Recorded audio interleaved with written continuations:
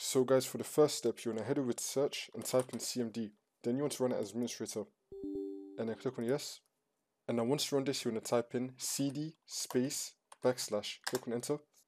And now we're going to type in set space devmgr underscore show underscore non present underscore devices equals 1 and click on enter. And now for the next step, you want to head over to search and type in device manager. Click on it. And now once you run this, you want to click on view and then you want to click on show hidden devices. And now you can expand anything you want to check. So in my case, for the monitor drivers, this one is not in use and it's not showing anymore. And you can check for everything else which old device drivers have been removed. And if you just want to get out of this, you want to click on view again and then click on show hidden drives. And now as you can see, it's now gone.